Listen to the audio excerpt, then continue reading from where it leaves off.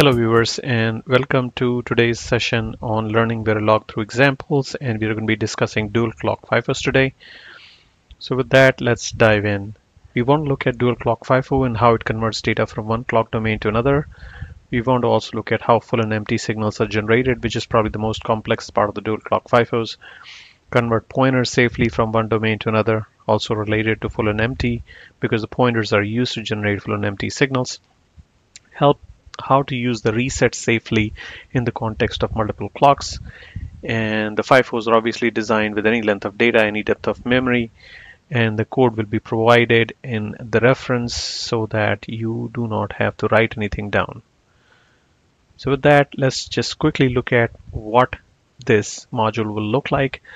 In a synchronizing FIFO or a dual clock FIFO, there is two sections. There is a write domain and there is a read domain. And typically, a full signal will be generated from the write domain and an empty signal will be generated from the read domain.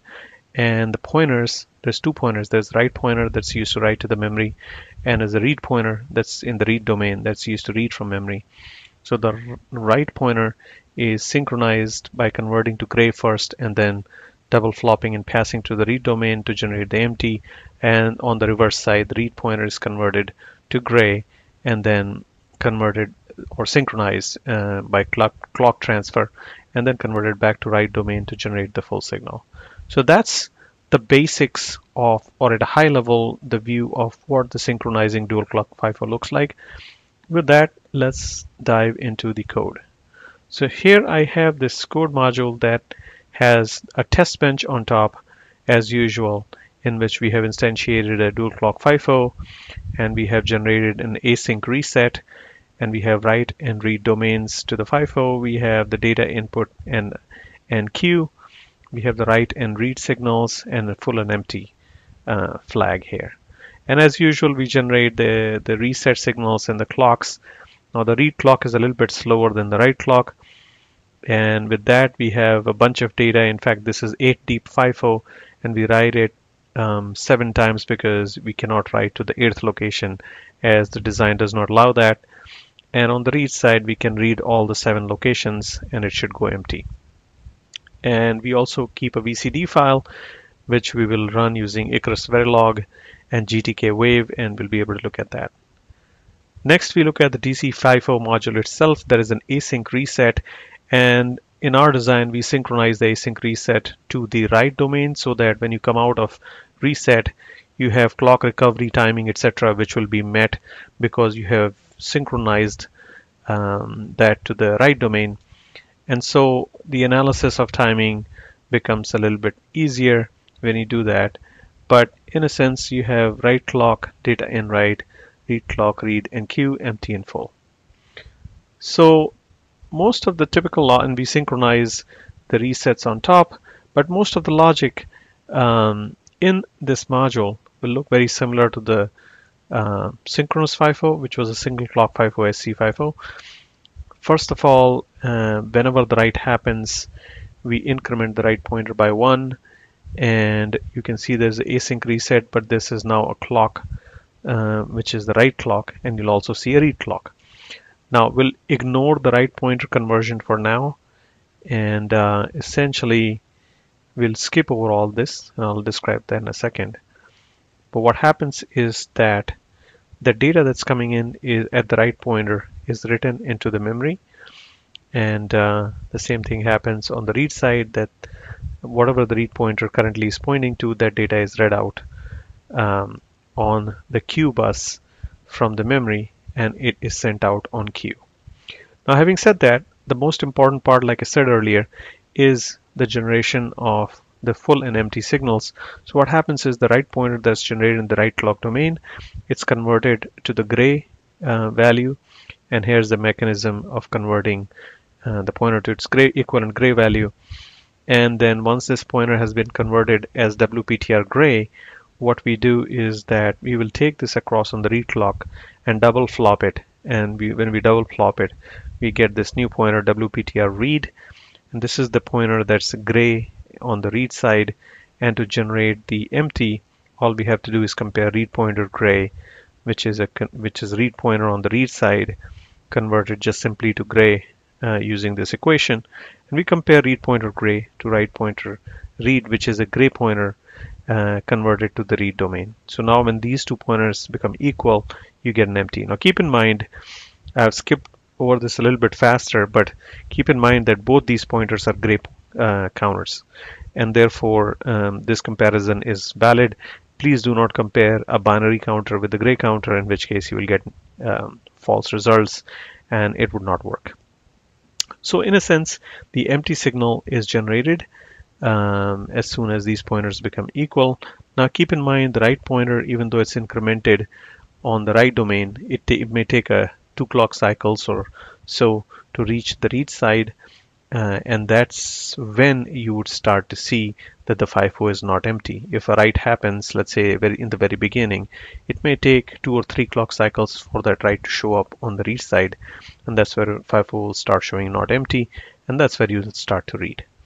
Now keep that in mind, that's why the reset is much more critical on the right side, because as you come out of the reset, a write may be happening right at the beginning, whereas the read cannot be happening at the beginning because it takes a few clock cycles for the pointers to show through on the read side, which is where you will see that the empty is not there and you'll start to do some action on that side. Now going backwards, a similar thing happens.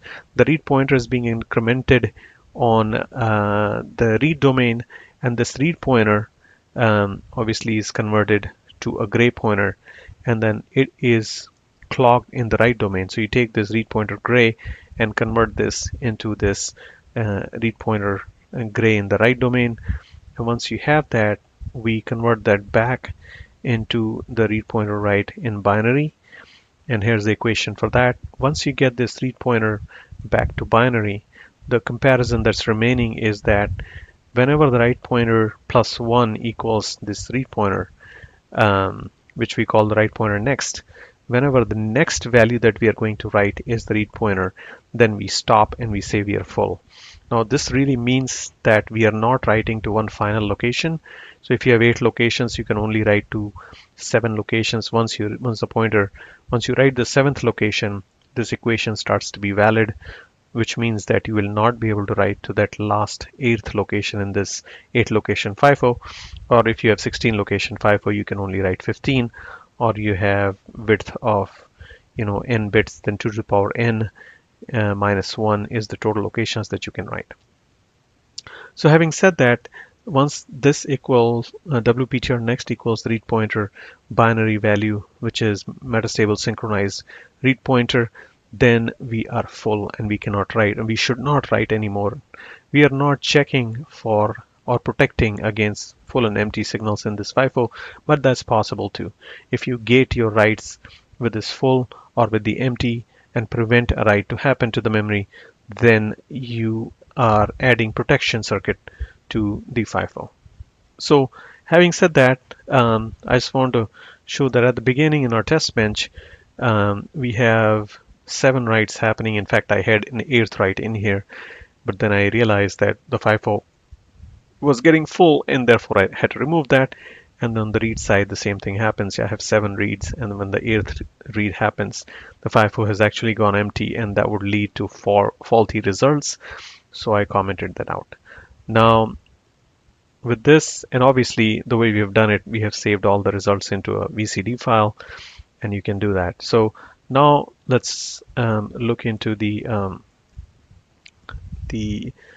Icarus Verilog compilation of this module, and then all you have to do is a.out, and then you have run the simulation, and then simply run GTK wave here, and once GTK wave loads, we can essentially load our save file, and the save file basically shows us the results. And you can see in this that as soon as we come out of this asynchronous reset, there's 7 writes that happen here, and as soon as the 7th write happens, the full is set. So if you just zoom into there, you can see that as soon as that 7th write happened, the full came on because it's an async signal. As soon as that happened, we became full, And as soon as the first read happens, it takes a little bit clock cycles after the first read for the full to go away.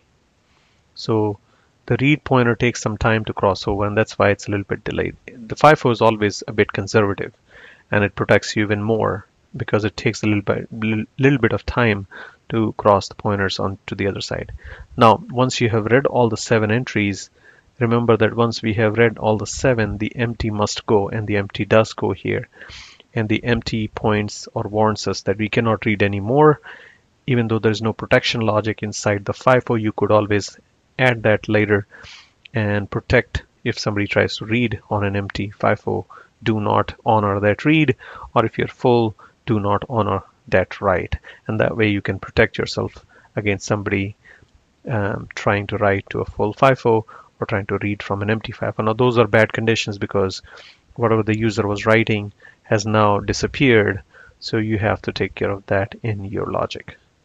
So that's it, guys, and hopefully you liked the video, and if you did, give me a thumbs up and do subscribe to my channel. I want to bring more such episodes where I can show you how to write Verilog code using free tools like Icarus Verilog and GTK Wave, and some more tools that are available for free in the design world. And if you do want to watch those videos that will come in the future, do subscribe to my channel. And thanks again for watching today, and until next time, bye bye.